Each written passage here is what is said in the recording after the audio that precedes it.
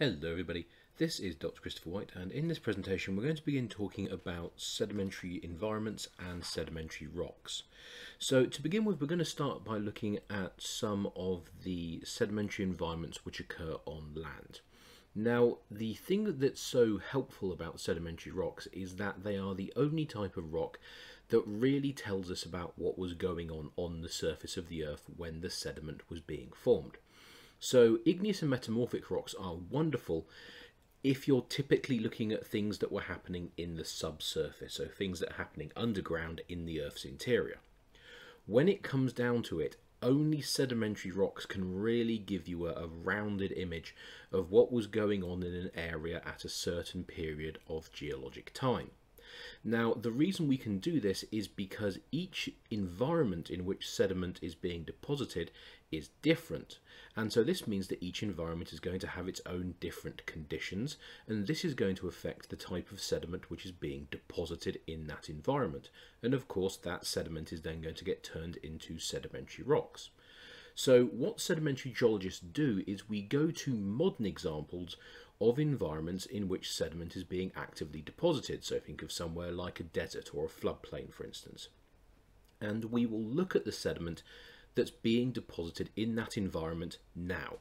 So we'll look at things like how big is the sediment, what's the shape of the sediment, are there any distinct structures that we can find in sediment, like are the layers of sediment very, very thin, or are they big, thick layers, or are there indications of there having been ripples in the sediment?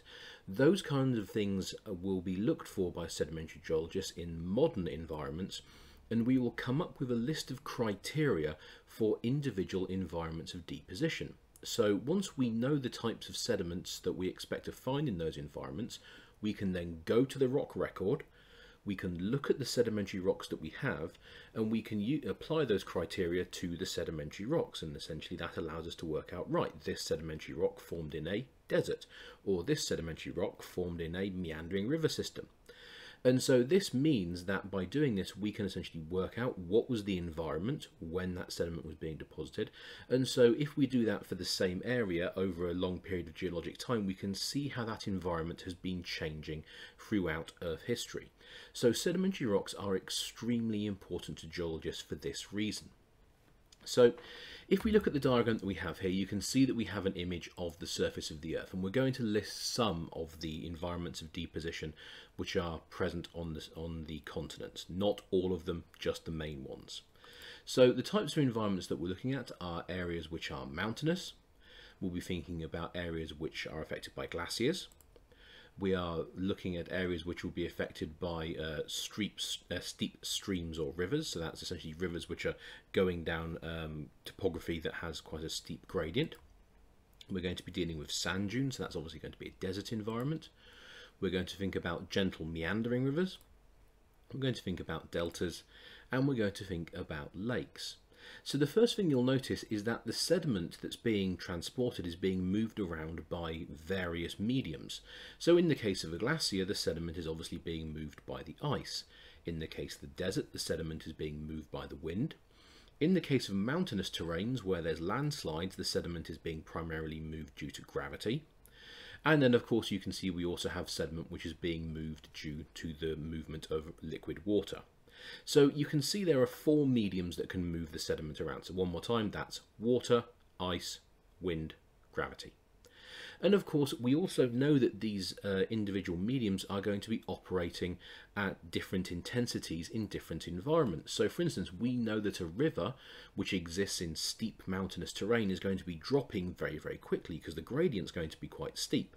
And this means the water is going to be moving quite fast, and so it's going to have quite a lot of energy. So that obviously means that the water in those environments has the capacity to move larger material because the water is so energetic. In contrast, our lake, well, that also consists of liquid water. However, that liquid water in the middle of our lake is near stationary. It's barely moving at all. And so this means that because that particular environment and the water there has such a low energy, it means it can only move very, very fine material. So you're not going to get the big rocks that you would get in, for instance, a river system associated with a steep gradient. So you can see how the environment is going to have a direct effect on the sediment being deposited and therefore the sedimentary rock that forms.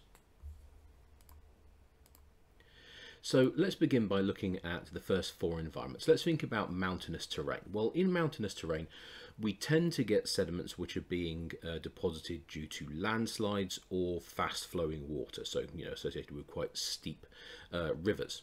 So sediments related to landslides are typically going to consist of a broad range of pieces of rock, and you can see them all here. So there's our sediment right there. And these sediments are often going to be quite angular, and you can see how these pieces of rock right here have lots and lots of sharp corners.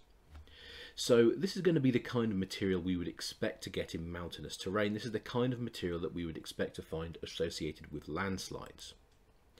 Now, in terms of glaciers, a glacier is like a giant bulldozer. And so this means that our glacier is going to move a range of different sizes of sediment, everything from really, really, really fine mud all the way up to giant boulders, which can be the size of 4-bedroomed houses. So, there's quite a big range of sediment size associated with sediments deposited by glaciers. And you can see some of it here along the side. You can see this is a mixture of very fine, dusty looking material and also larger chunks of rock. So we would expect to see that within the sediment that's being deposited.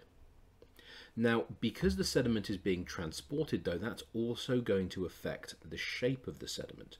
So if we look at our mountainous terrain here, we can see that this sediment has probably come from rock falling off this cliff here. It's therefore only being transported for, let's say, a few hundred meters, so not very far at all. In contrast, sediment that's moved by a glacier is going to be transported over large distances, sometimes kilometers, tens of kilometers, maybe even hundreds of kilometers. And so this means your pieces of rock are going to have time to be degraded by the transportation process. They're going to get rounder. And so we're going to get, in our glacial sediment, we're going to get a sediment that's quite poorly sorted. So we're going to have a big range of rock sizes in the sediment, but the pieces of rock that we have will typically be relatively round. In contrast, the sediment we're getting from our mountainous terrain is going to be quite angular, but it is going to be quite poorly sorted. So we're going to have a big range of sizes when it comes to the pieces of rock in the sediment. So you can see how we have two different environments, and the different conditions in those environments are going to affect the sediment that we have. In terms of our steep stream, well, obviously we're going to see a sediment that's going to contain reasonably large pieces of rock because our water is dropping quite quickly because it's going down quite a steep gradient. This means it's going to have lots of energy, so it can transport larger pieces of rock. So we would expect to see the types of sediment associated with this type of environment being more gravelly. For instance, we would expect to see lots of gravel, maybe some cobbles, some sand. We won't see super large pieces of rock though, so we won't see really big chunks of rock like we would get here and here, because although the water's moving fast, it's not moving that fast. So we're not going to be able to move, stupidly large boulders. But nevertheless, we're going to get quite a coarse sediment associated with our steep stream because the water has more energy. And then we have down here, we have our sand dune environment, our desert environment. Well, we know that the wind is, on the whole, not the strongest transporting medium out there. So it can't move big stuff.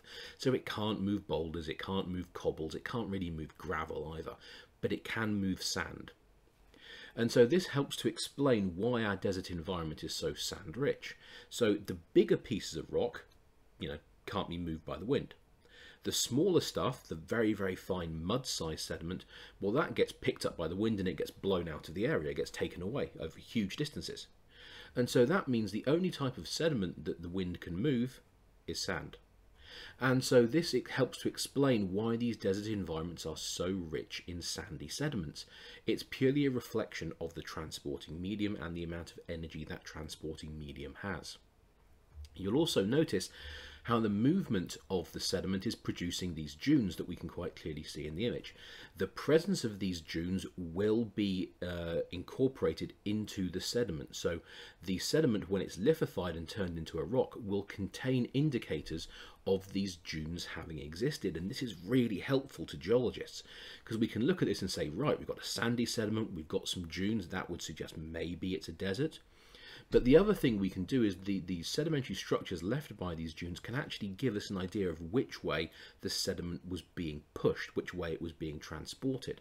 And this is a great piece of evidence to have as a geologist, because it gives you some idea of how the environment was operating. You would never get that kind of environment from, let's say, something like a mafic lava flow, so a basalt.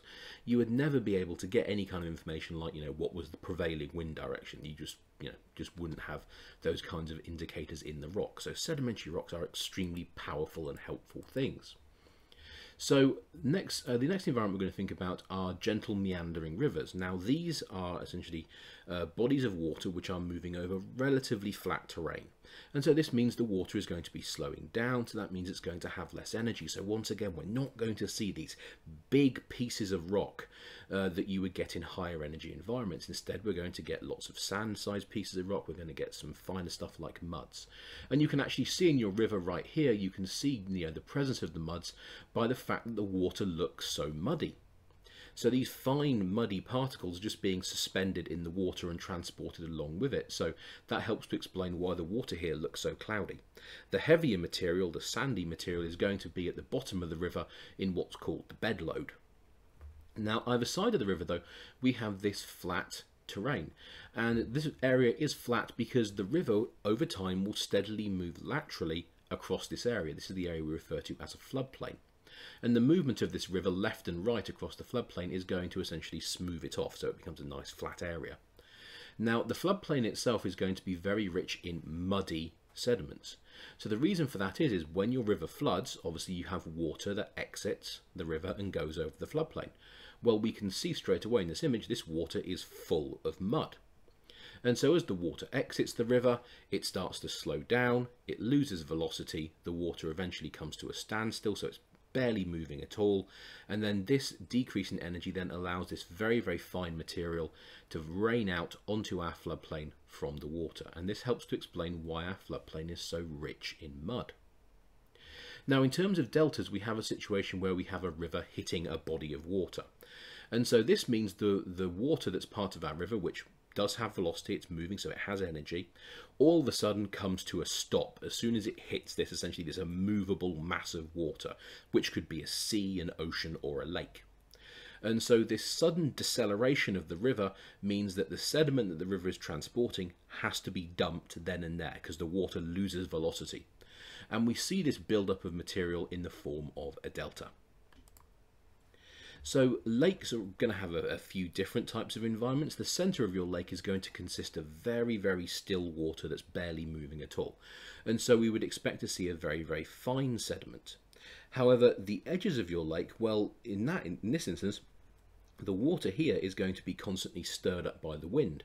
So we're going to get waves forming. So the waves are going to be hitting the beach of our lake. And essentially this is going to lead to the formation of things like ripples. And once again, these ripples can be preserved in the sediment, and therefore when that sediment gets liquefied and turned into a sedimentary rock, we can see the ripples.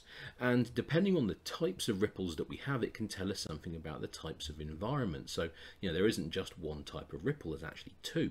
One is called an asymmetrical ripple, and one is called a symmetrical ripple. An asymmetrical ripple forms in environments where we have unidirectional flow. So the transporting medium is just going in one direction. So the classic example of that would be a river. In contrast, symmetrical ripples form in environments where we have bidirectional flow. So we have flow in two different directions. So think of our lake edge. The water, the wave, is going to be moving up the beach. It's going to hit the beach, so the water's coming up the beach, and then as the water steadily slows down, it loses velocity, and then it goes back down the beach, back into the lake. We have sediment being transported up the beach, and then being pulled back down the beach. So we have bidirectional flow in two directions. And so this is going to give us symmetrical ripples. And so this is one of the things that a geologist can look for. So for instance, the types of sediment we would get associated with beaches would tend to have a symmetrical ripple because of the effect of the waves. In contrast, any sediment that's being deposited in our river here would have asymmetrical ripples because the water is just flowing in one direction. So you can see how we have these little indicators in the rock which really help geologists.